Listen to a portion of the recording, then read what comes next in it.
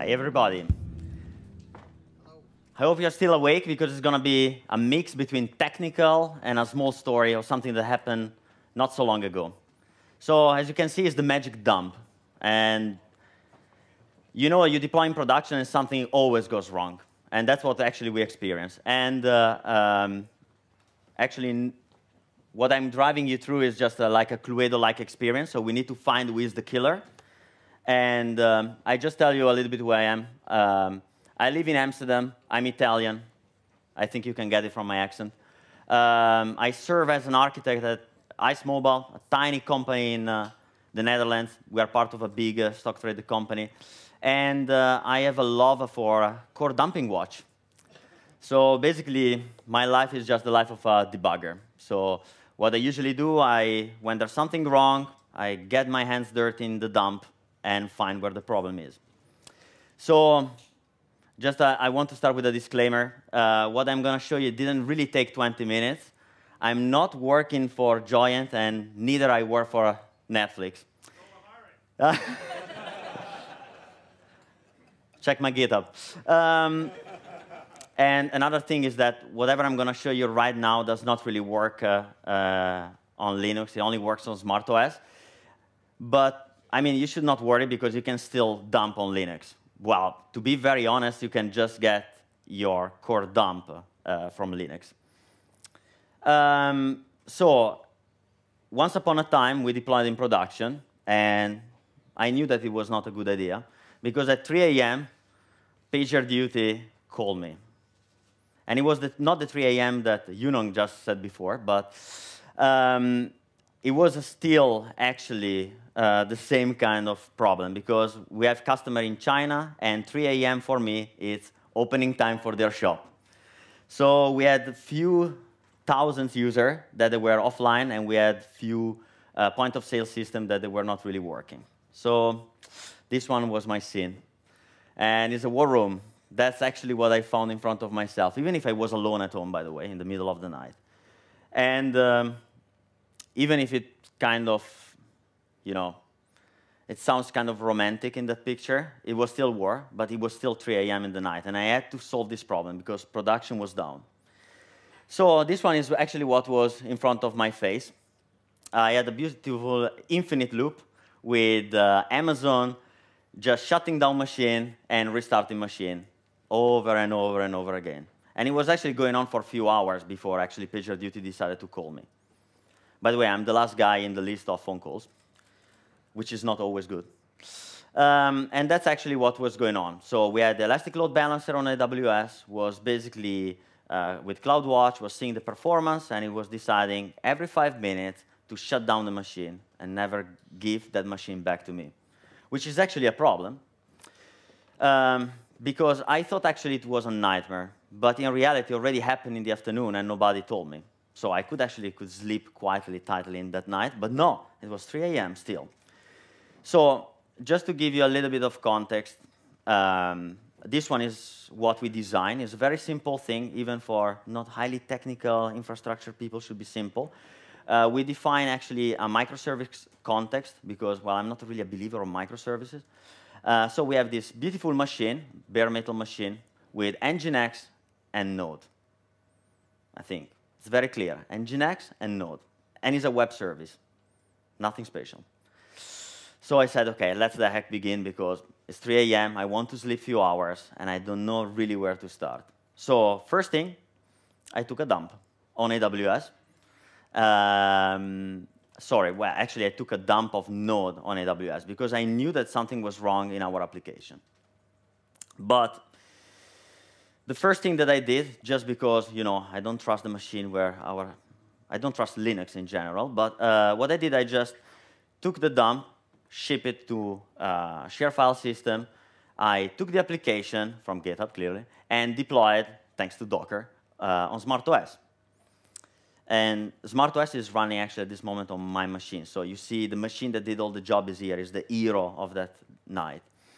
And the reason is very simple, because if I want to go to bed anytime soon, before actually the sun rises in Amsterdam, and in the summer it rises very early, and I still don't want to take a day off sick from work, I need to be fast. And the only way was actually to use two tools that are only available on SmartOS, that are dtrace and MDB. So I started with the Nginx because it was the first layer that was there. So my reverse proxy, I said, let me see if it's not crashing, if it's not caching wrong stuff. So that's what I did. Is anybody familiar with dtrace or D somehow? Well, I see a huge crowd, so Google it.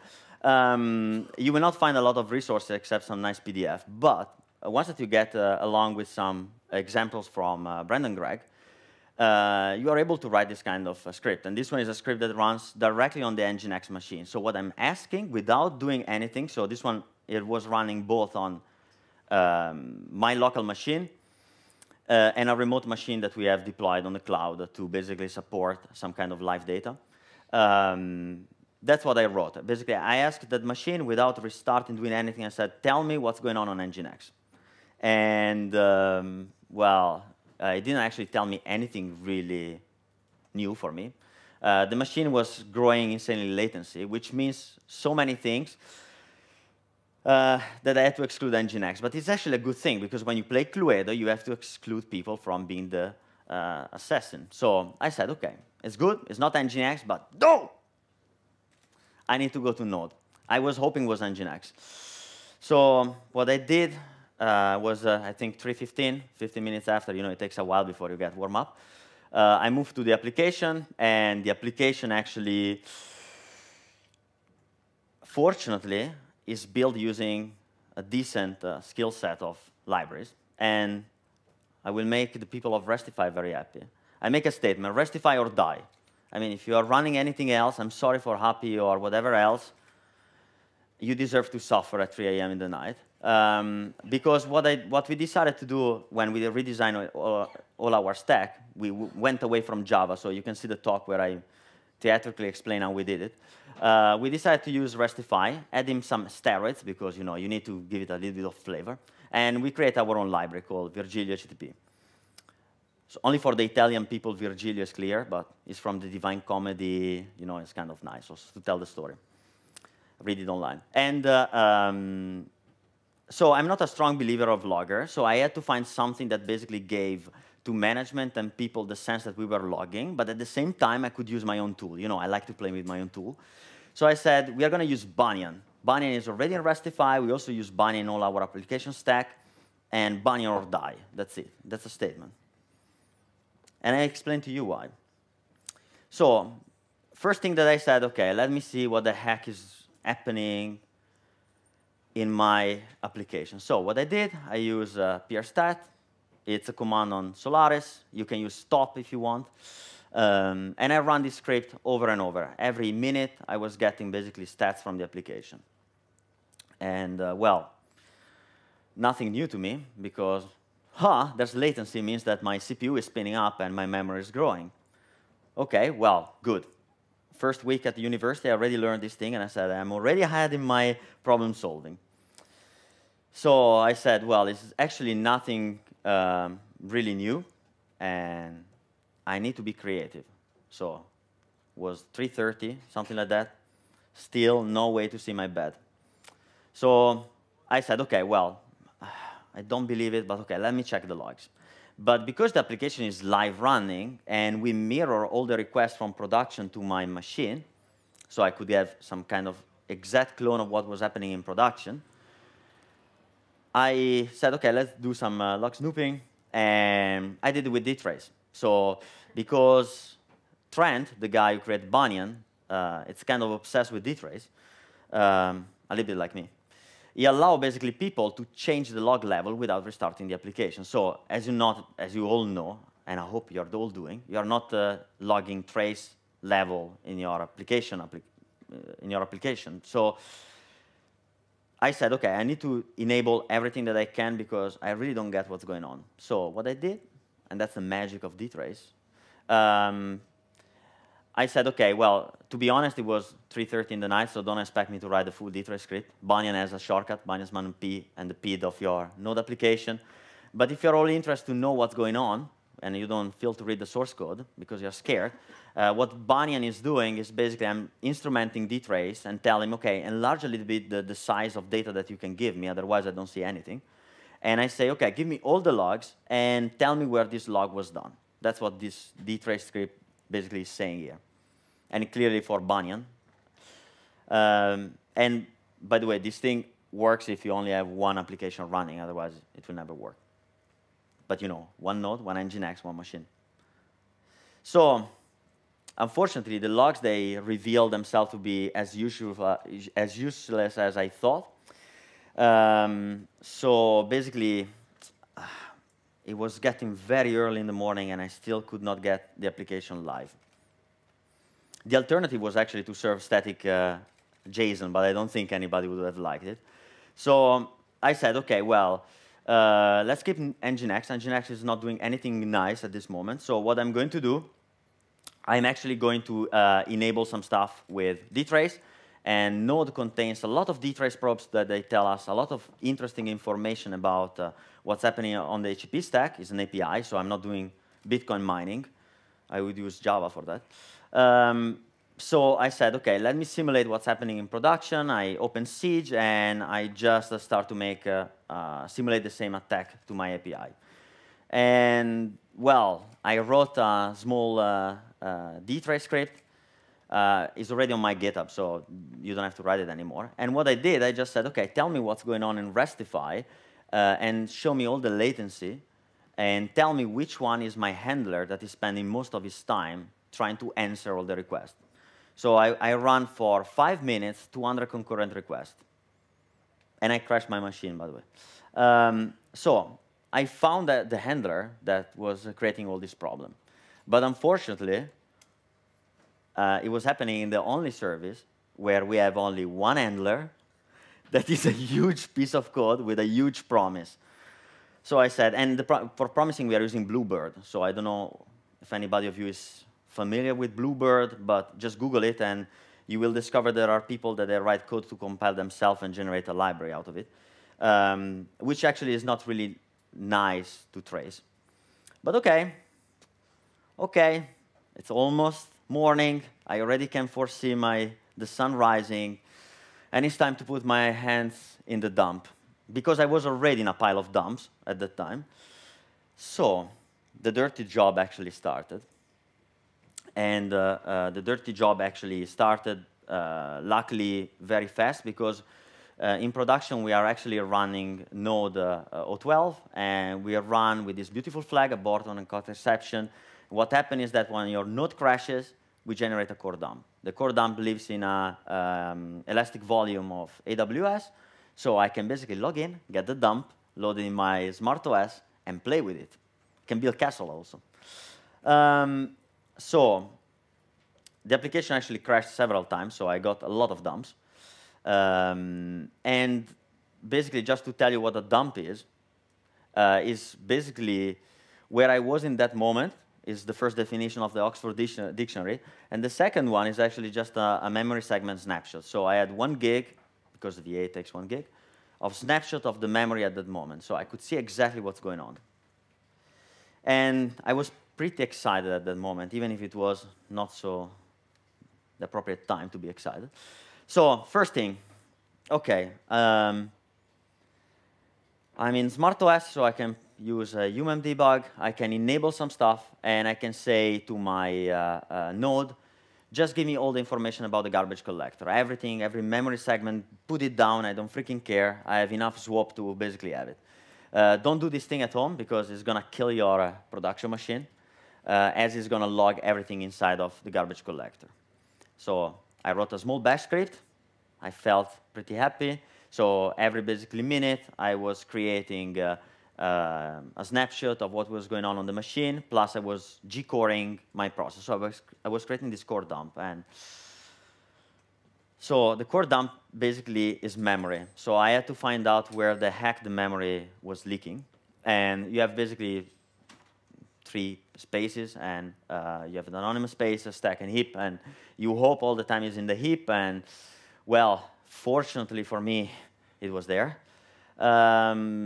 Which basically, it's it means a lot of troubles. So there's a full, complete equality with troubles in type and in quantity.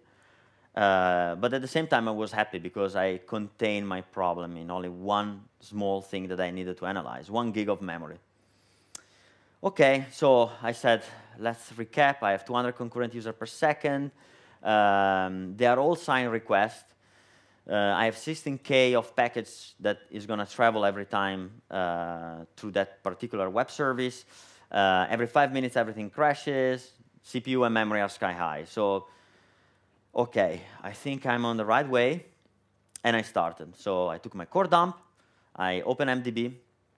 MDB is only available on SmartOS for now. So if anybody feels to port it on Linux, you can also get it there. What I did, I basically demangled all the symbols because it's clearly C++ and you don't want to read C++ at 4 o'clock in the morning. So loading the V8 symbols allows me to basically get a match with the objects in the JavaScript in the V8 space. And I said, OK, I feel that I'm really lucky today. And with one command, I can find my leak. So MDB actually has this beautiful command, find leaks. And sometimes it tells you exactly where the leak is. But unfortunately, like Google, I feel like it never works. So it was getting very, very early. And after a few real espresso coffee, a real one, so very tiny, I could actually get somewhere. And I said, OK, let me just try to find it. I need to find it. And I knew the name of the handler because I only had one. The handler was called do it, so pretty simple. And in MDB, I can ask MDB, so load all the memory map and look for an object, look for all the objects that are called do it. And I did it. He found it. I found the address, only one. Ooh, big surprise, one handler. And I said, OK, just print me out this object, because I know that is an object. Give me the object. But unfortunately, well, if life was so easy, I was already in bed, happy, everything was alive.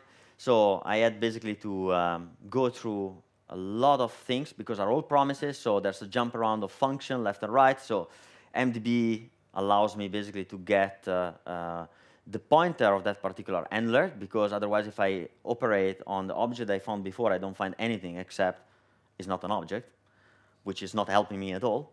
So I found the reference, and then I said, OK, now I know that that particular memory allocation is getting peanuts, so just tell me all the references that that memory allocation had. So what I did, I took memory allocation, JS scope. And it took a while. So and it took a while because I don't have a super bare metal machine. I have just a MacBook Pro with VMware. And I finally got the property that was getting nuts. So what happened in that method is that I orchestrating a number of requests. I'm calling the database. I'm calling other APIs. I'm collecting everything, package it, and send it back to the mobile client. So it's a mobile API. This package is pretty big. And as you can imagine, the data most of the time doesn't change except all the signed data. So there are some user session information that they change for each user. So actually, my expectation was that all the data that was not dynamic would be cached. And I was pretty sure that in my design there was a cache somewhere. I was 100% sure. So I said, OK, now I got the property that is getting peanuts, and I want to find, I got all the references, I know how many they are, and now I want to find all the objects that are linked to that particular property, because my expectation is that there were not so many objects, because they should have been cached. By the way, the property is called return value, so that's. But unfortunately, the ta-ta-ta-ta-ta went on for a little bit too long than expected, and I found more than 1 million references to that object, which actually was not good, because I said, well, let me rethink. I have an object, I have a property. Most of the link to that property are just cache values, so I'm not expecting to get them anywhere else. And unfortunately, there are 1 million references to one particular property that is basically the biggest object that we are transporting to the mobile client, which is the entire application content, by the way. And, well, it felt strange from the beginning, So unfortunately, I said, okay, but I'm not going on GitHub. So what I do, I say, I have this object because it's a snapshot of memory. I know exactly when it was crashing. I saw it. It was there in front of my eyes. And I say, give me the source code. Because if my assumption is right, that object is cached.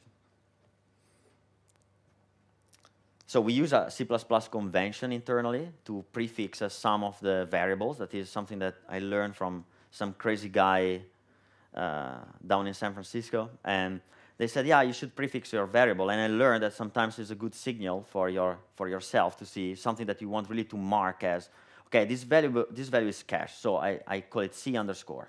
It means that it's cached, right? So I was expecting to find it there. So I said, give me the source code. Because I can ask him the source code of that pointer. He's going to show it to me. But unfortunately, the variable didn't have the C underscore in front. So I said, okay, I have the feeling that we are not using the object that we are linking, but we are using the value of that object every time and copy it over and over and over and over and over and over again. We cannot use CDN for that object because there are some session information. So I don't want everybody on the internet to see them. And what I discovered is that somebody, maybe he also coded at 3 o'clock in the night, he forgot to reference the correct object. And even if we should all write JavaScript, there's still a little bit of C++ inside of every core developer. So somebody actually forgot to reference the correct object. And it was actually 6 o'clock in the morning. The sun was rising. I was running out of Nespresso, which is a drama because you need to order it online, and they deliver the day after. And they don't open, actually, at 6 o'clock in the morning. And I was awake for 3 hours after a beautiful sleep that I was having. I was dreaming. And I was wake up by a nightmare, and my worst nightmare was a typo. I mean, seriously, 6 o'clock in the morning. So it was just one chart changed. So I got people that they say, yeah, you're not contributing a lot in our code base, in our internal code base, because I'm not writing a lot of business logic. I'm more writing our core frameworks. And that day I was happy because I made my contribution for the day. There was one chart change, so it's beautiful when in GitHub you make one chart change. You see the tiny plus. It's so beautiful. But we were back alive, actually. So I was actually back to get something up and running. And that day, actually, I realized that it was one of the happiest days of my life, that I proved that technology that almost nobody uses, they are really useful to save your sleep. And it was not so long ago that the guy from Giant, Dave Pacheco, came out with this sentence, and he said that debugging is much harder than coding because it requires you to know the deepest level of your machine where your software is running. And I think it's actually highly true, especially because I'm the only guy that put his hands in the dumps. I kind of like it because at the same time it allows me to go as deep as possible in knowing our application. And yeah, I hope a lot of you guys also, they want to put on your gloves and get hands dirty on dumps, because it's actually fun. I didn't show any code because, well, internet is not really going well. Maybe we should detrace it and see what's going wrong. But if you are really, and also because on this screen I cannot show you my console, I'm using 8 points font size, so I'm not going to make my font bigger. But one of the things that I can invite you to do, if you want to check what I really did, I have basically something like running on my machine. You can just find me around, and we can watch the dumps together. And if you have a core dump that you want me to watch, I can always watch it and help you. So thank you for listening and being with me in that 3 hours that I was awake and I could not enjoy a beautiful dream. So.